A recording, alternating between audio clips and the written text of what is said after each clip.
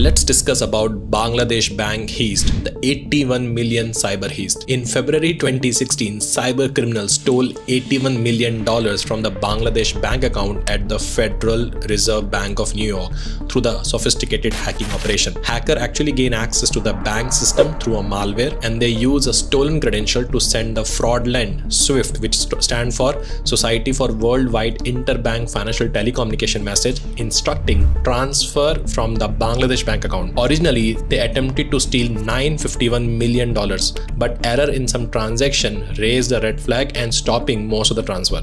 Now, what was the impact? Of the $81 million successfully transferred, most of the laundered through the casinos in the Philippines and making recovery difficult. And this incident became one of the largest and boldest bank heist in the history and exposed major vulnerability in the global banking system. This attack actually targeted the weakness in the Bangladesh Bank cybersecurity and also exploited the vulnerability in the SWIFT messaging system, which is widely used for international money transfer.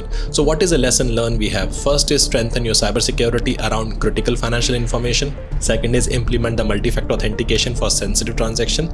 And third most important part is monitor the transaction continuously so that you can able to detect and stop the suspicious activity. Thank you so much. Good day. Bye.